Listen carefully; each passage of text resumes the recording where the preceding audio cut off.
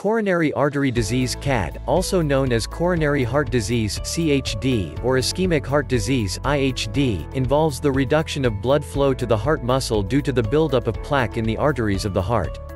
It is the most common of the cardiovascular diseases.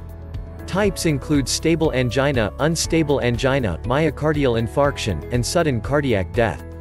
A common symptom is chest pain or discomfort which may travel into the shoulder, arm, back, neck, or jaw.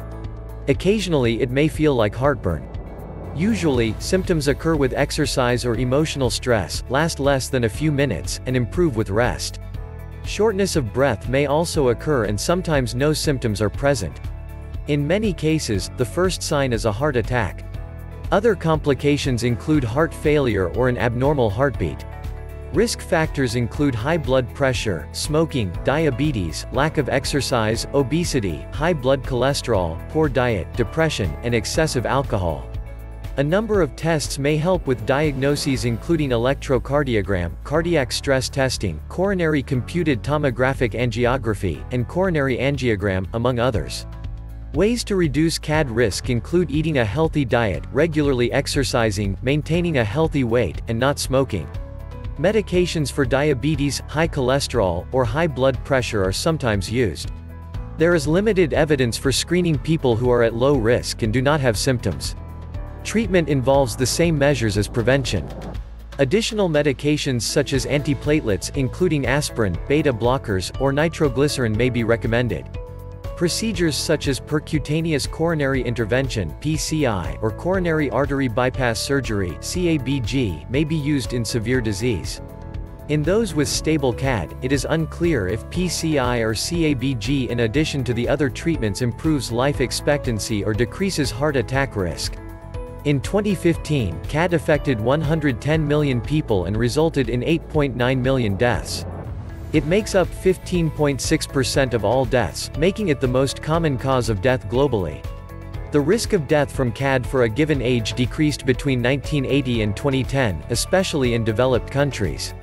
The number of cases of CAD for a given age also decreased between 1990 and 2010. In the United States in 2010, about 20% of those over 65 had CAD, while it was present in 7% of those 45 to 64, and 1.3% of those 18 to 45. Rates were higher among men than women of a given age.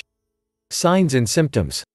Chest pain that occurs regularly with activity, after eating, or at other predictable times is termed stable angina and is associated with narrowings of the arteries of the heart.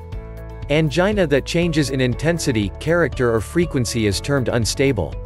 Unstable angina may precede myocardial infarction. In adults who go to the emergency department with an unclear cause of pain, about 30% have pain due to coronary artery disease. Risk factors. Coronary artery disease has a number of well-determined risk factors. These include high blood pressure, smoking, diabetes, lack of exercise, obesity, high blood cholesterol, poor diet, depression, family history, and excessive alcohol. About half of the cases are linked to genetics.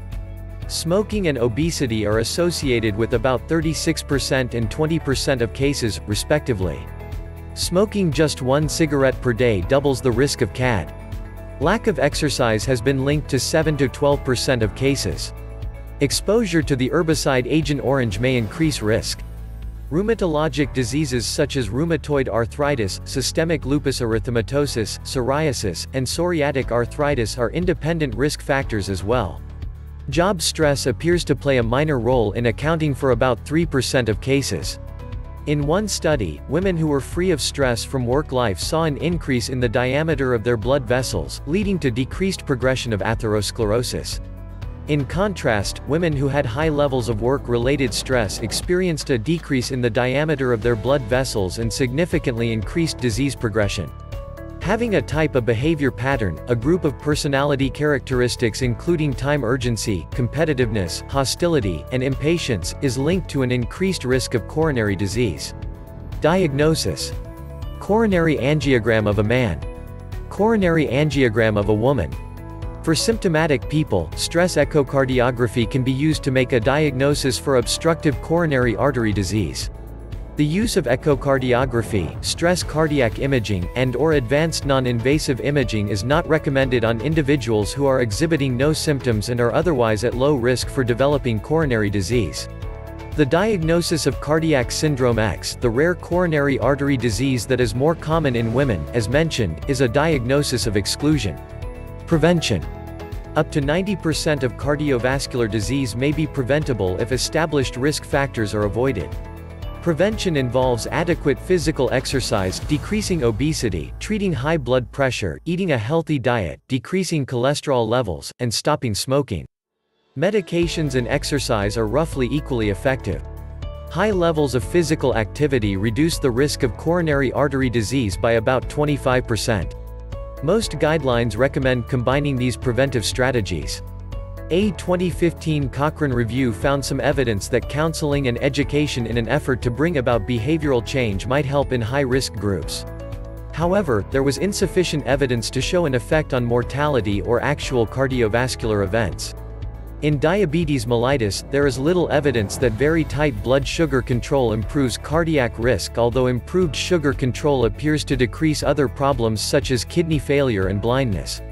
The World Health Organization (WHO) recommends low to moderate alcohol intake to reduce the risk of coronary artery disease, while high intake increases the risk. Treatment. There are a number of treatment options for coronary artery disease. Lifestyle changes.